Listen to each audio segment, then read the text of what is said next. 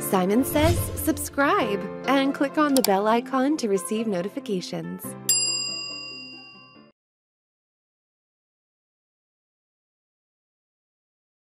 When most of us are asked to put together a spreadsheet, we tend to dive into this task without giving too much thought to the design or the structure. And whilst the result of simply just entering in data into a spreadsheet without thinking too much about it might be sufficient for the task at hand, and your manager might be completely happy with the spreadsheet that you've produced, it can cause problems further down the line if you haven't really thought about how you're designing it. For example, if you've spent a long time working on a spreadsheet and you haven't protected it in any way, when you share that with other people, when it comes back around to you, you might find that you have lots of errors in that spreadsheet, or maybe formulas that you didn't intend to be changed have been changed. Or maybe you're getting lots of questions from your colleagues about where they should enter their data, what type of calculations they should be using, which can become very time-consuming. Or maybe when you originally set up this spreadsheet, you didn't really think about the future. So in 6 months' time, when you come back to that spreadsheet and you need to make changes to it, you find that you're really having to spend a lot of time modifying different formulas in different cells, as opposed to just being able to update one figure and have everything else in the spreadsheet automatically update. So it's things like this that we really do need to think about at the design stage. So what I've done here is I've put together some golden rules of spreadsheet design that would be very helpful to think about before you get too far into the creation process. So let's take a look at them. Number 1, adopt a standard and implement it. So this relates to adopting a consistent convention when it comes to things like cell formatting, fonts, colors, and file names. It might be that you work at an organization that has branded colors, and so the colors that you're using in your spreadsheet need to be from a specific palette. Whatever colors you choose to use, make sure that they are appropriate for the type of spreadsheet that you're putting together, they add to the data and don't distract, and you use color consistently across your spreadsheet, and it doesn't end up looking like a rainbow. Also, when it comes to fonts, make sure that you're using a font that's easy to read. Arial font, Calibri font, those are always great examples of font that works well in Excel. Stay away from some of the fancier font, which again is really going to distract from your data and make it difficult for other people to read. Put things like large data sets into tables so that they look organized, and use borders and background fills to highlight certain pieces of data. Even when you're thinking about naming your spreadsheets, try and implement a consistent file naming convention. If the spreadsheet relates to an invoice, maybe think about using a prefix in the file name like INV and then maybe the date. If it's a report, maybe use a prefix like RPT, so immediately if you're looking at your files in File Explorer, you have a rough idea as to what's contained within that spreadsheet. All of these things really help you adopt a consistent standard. Number 2, try and ensure there is an appropriate level of knowledge and competence within your team. If you have top-notch Excel skills and it's your job to put together the majority of the spreadsheets, but you're sharing those spreadsheets with colleagues who have very basic Excel skills, that can cause problems. So it's a really good idea to make sure that the people within your team have not only had the sufficient training, but they have the knowledge and skills to work on your spreadsheets without having to ask many questions or maybe cause problems with that spreadsheet. Number 3, identify your audience. Ensure that the design is appropriate for your audience and it's as clean and simple as possible to understand. It's really important when you're putting together a spreadsheet to think about who's going to be looking at this spreadsheet. Is it just going to be internal? Is it just your team colleagues? Is it your manager? Or is it going to a client or up to stakeholders? Maybe it's a personal project that you're working on. Maybe you're putting together something for your after-school club, and so therefore have a little bit more leeway on how professional that spreadsheet needs to look. So think about whose eyes are going to be on this spreadsheet and design accordingly.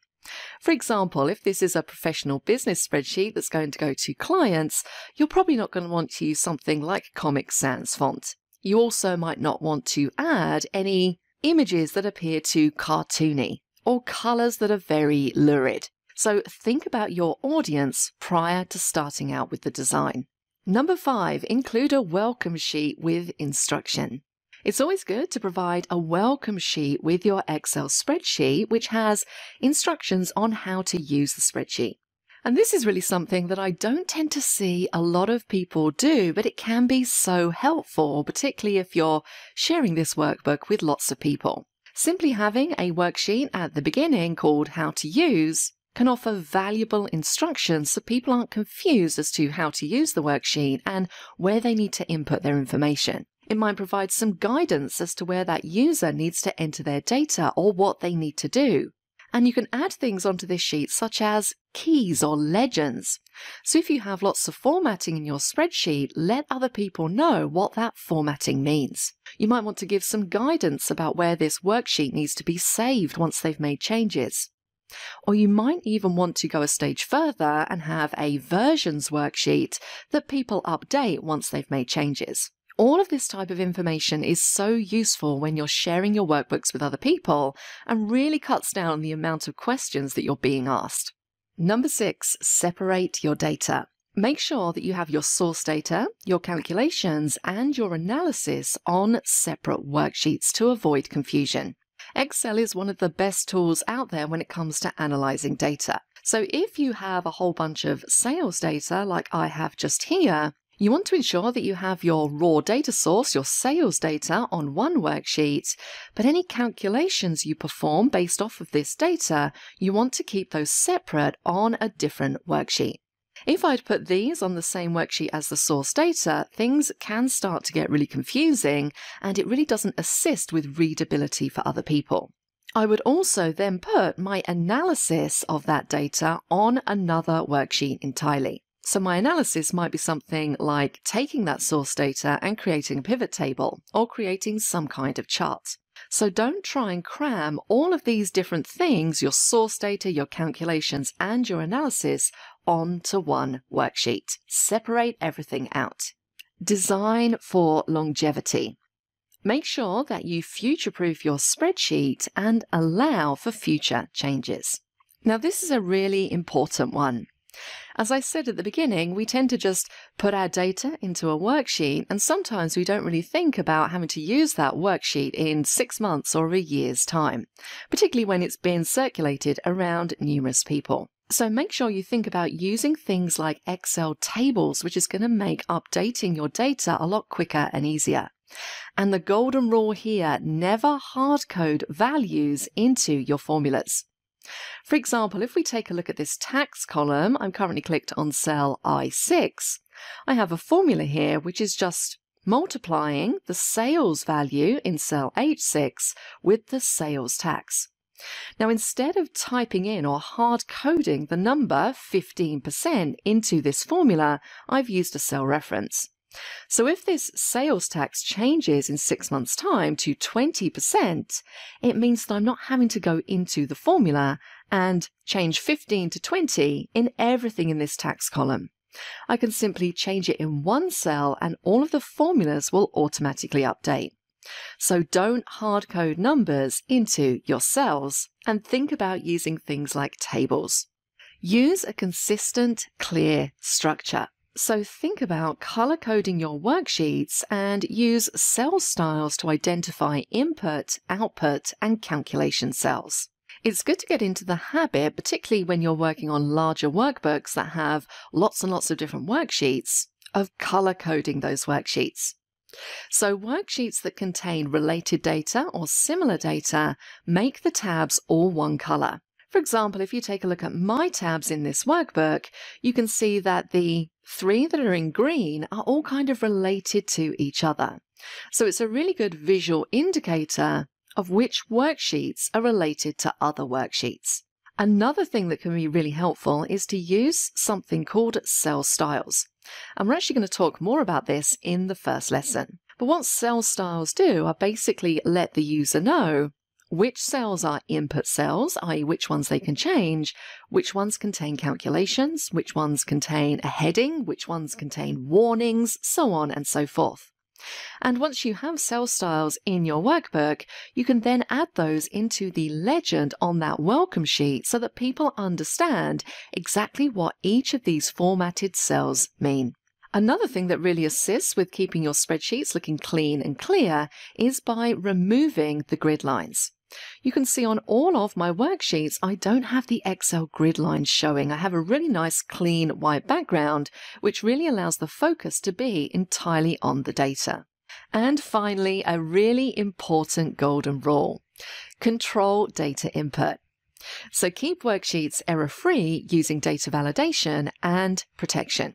If you're sharing your workbook with lots of other people, as I mentioned at the beginning, the more people who have access to your workbook, the more likely it is that somebody's going to change something that's going to cause an error. And you really don't want to be spending a lot of time putting together a really nice worksheet with lots of whizzy formulas in it, only to have someone break the formula the first time they use it. So we can help with that by controlling access to certain parts of our worksheet. For example, you could think about using things like data validation drop-down lists to control exactly what users are entering into the cells. With this drop-down list just here, nobody can free type into that cell. They are forced to select one of the options that I've set up in this drop-down list. It also might be that you want to add protection to the worksheet or even the entire workbook, so that people can't edit specific cells. So if you have a cell that contains a formula like this one just here, if I don't want anybody changing what this formula says, I can choose to protect this cell, but keep everything else unprotected so they can do things like select manager names. They simply can't edit the formula. Notice if I try and edit anything, I'm getting a message pop up because I've applied protection.